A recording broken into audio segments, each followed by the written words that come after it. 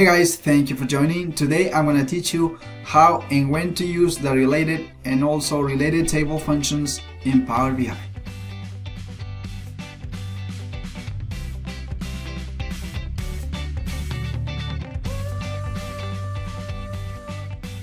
Before we get started, if this is the first time you stop by this channel, please don't forget to subscribe if you don't want to miss anything. So now, are you ready? Let's do this. For today's tutorial, I have theory and also a couple of examples. Let's go over the theory real quick. First point here, the row context does not interact automatically with relationships. What does it mean? It means that we have to use additional functions to grab information from other tables, despite the fact that we have relationships active. Second point, when we are iterating on the many side of a relationship, we can access columns on the one side of a relationship, but we have to use the related function. Third point, when we are iterating on the one side of a relationship, we can access columns on the many side of a relationship, but we have to use the related table function. Related table returns all the rows of the table on the many side that are related with the currently iterated table. Critical concept as well. Point number 4, the related function works from the many side of a relationship towards the one side. This is very similar to point number 2. So when you need to traverse a relationship in the opposite direction, you can use related table. This is very similar to point number 3. Point number 5 is also interesting here. It's worth mentioning that related table is not a real function. I didn't know that, but now I know, right? Related table is an alias for calculate table, added to the DAX language to be the companion of related and to increase also readability, which makes sense. Point number 6, related table returns a table with all the related rows by leveraging context transition. Finally, point number 7, both related and also related table can traverse a chain of relationships. They are just not limited to a single hoop. Keep this in mind. So there you have it. You can just understand these concepts, and now we are ready to start working with a couple of examples. So let's move on. Here we have 4 different questions, and let's do it one by one. Question number 1, find the number of orders by product and category within the product and product category tables respectively. Okay, so how does it work? Before we go over the details here, let's quickly take a look at the model. Our fact table is called cells. We also have here dimension tables. We have the product table, and this product table is also connected or related with another table called product subcategory. And then this table is also connected to another table called product category.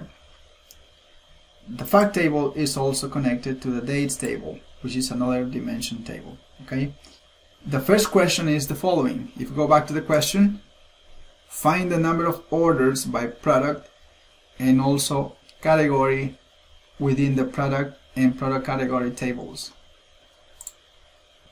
Quickly, let's take a look at the sales table. The sales table has a column called quantity. So this is basically the number of orders or the number of sales that we have for a specific client. And then the question is, we have to find the number of orders or sales here within the product table and also within the product category table. If you remember the concept, so we're going to be iterating the product column. It's going from one to many, and also we're going to be iterating the product category table, so it's going one to many, one to many, one to many. And also remember here, when the functions that we described at the beginning, we can use those functions to traverse the relationships. So now let's do this. Let's go back to the report here real quick, and let's go over product. And here we're going to create a new column. So real quick, when do we have a row context?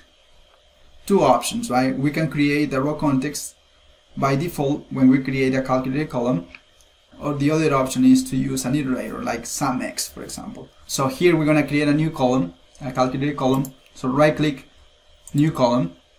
So let's create a calculated column here within the product table, and we're going to name this column number of orders by product. Okay, so we're going to create variables here. If you're not familiar with variables, I do have a tutorial as well, so I'm going to share with you the link. Check it out. And now here we're going to use related table. Okay, why? Because if you remember, we are iterating here the product column, which is on the one side of the relationship, and that's the reason we are using related table here. Okay, so the table is called sales. Return here. We're going to use another function here called count rows. Okay, and then here we're going to reference the variable that we just created, so it's going to be like that. And then let's approve the changes and let's see what happens. So it's working perfect. So let's take a look at the product table real quick. Let's go over here. So now you can see the number of orders by product. So it's working perfectly fine, my friends. And then the other piece here is to find the number of orders by category. So let's do that as well. So let's go over the category table. Product category is right here. So we're going to do something similar. We're going to create a new column here. So the name of the column is going to be number of orders by category. We're going to use variables here as well. And then since category is on the one side of a relationship, we're going to use related table here as well,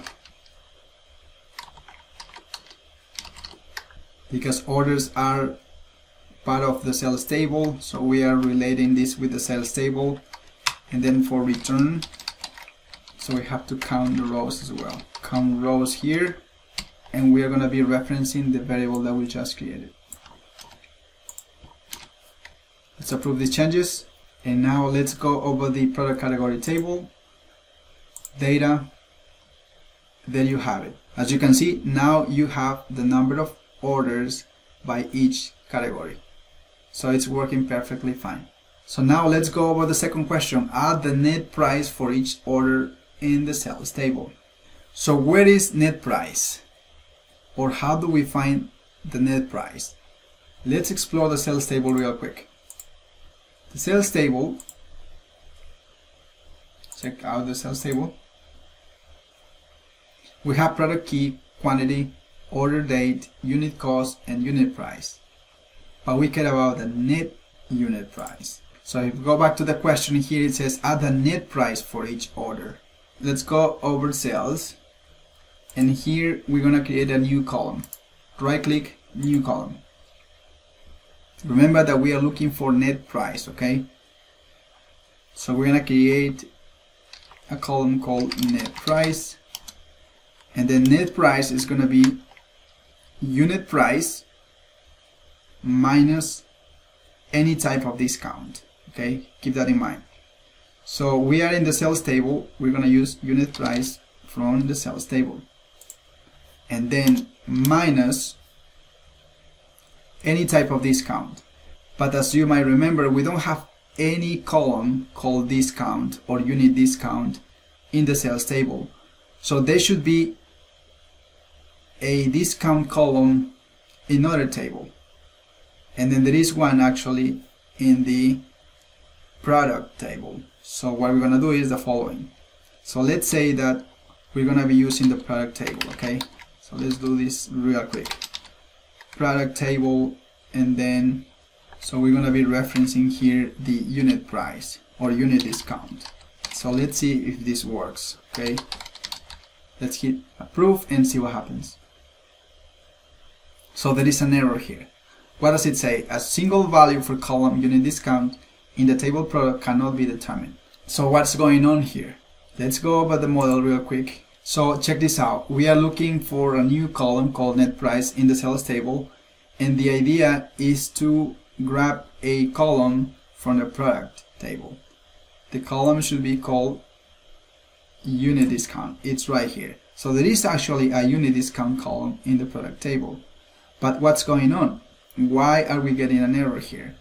It's quite straightforward, because there is a relationship, but in order to activate this relationship, or in order to get information from another table, we have to use these functions, right? So which function are we going to be using here? We're going to be using the related function. Why? Because we are iterating here the many side of the relationship, which is the sales table. So let's do that. We're going to use related here, and let's see what happens. Let's hit enter. Check this out. Boom. So now it's working. So let's go over data here, data view. Check this out. So now we have net price here for every single order. So now we are done with question number 2.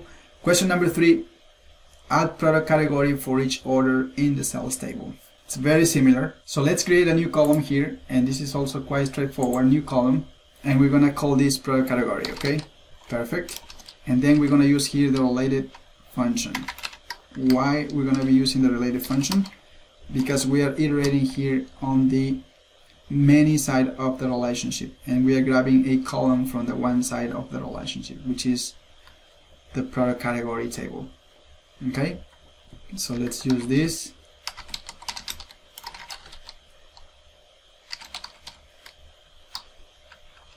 For some reason DAX is not auto-populating the there you go.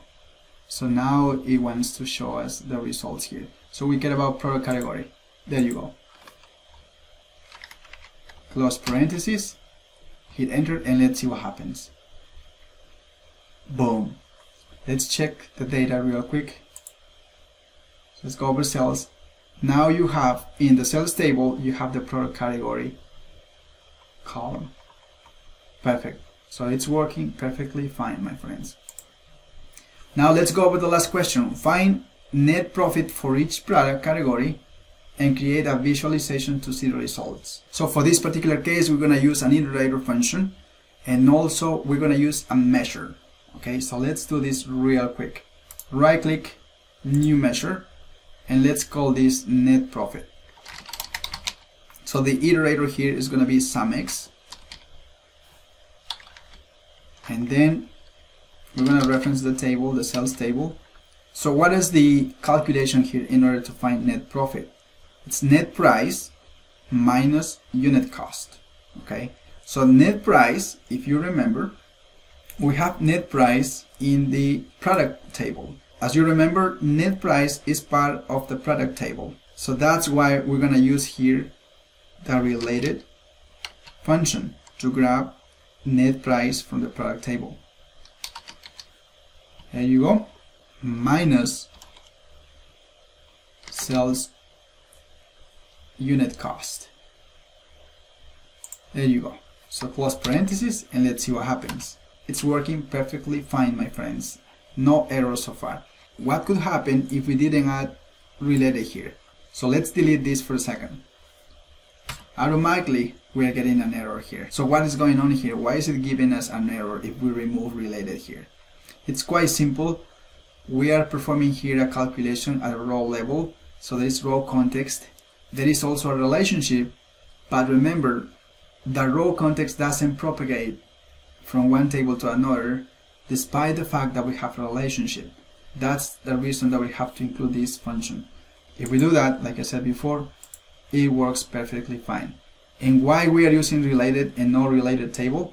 Because we are on the many side of the table, which is the sales table. So we are iterating the many side of the relationship.